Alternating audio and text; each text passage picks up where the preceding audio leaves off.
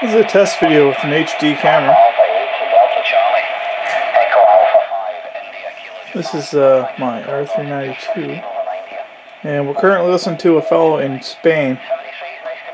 He is talking to a few people around the world.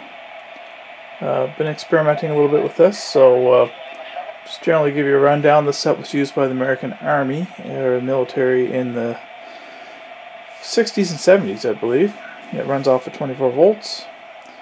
Down at the end of this wire we have our hashy little 24 volt power supply.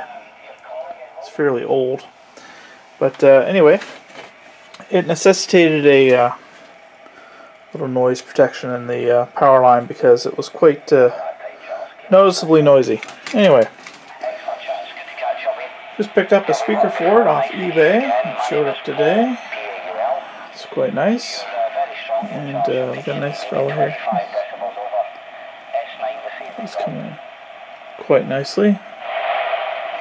I am using this on about a 20-foot piece of wire. I'm running it through a wireless SIT number 19 variometer up here. The variometer tends to help matching with the short whip, so it seems to work quite well that way. And yeah, so that's pretty much it. One thing I did notice, so a lot of LED lights are in houses these days. We turn this up, you can hear the hashy noise from the LED light.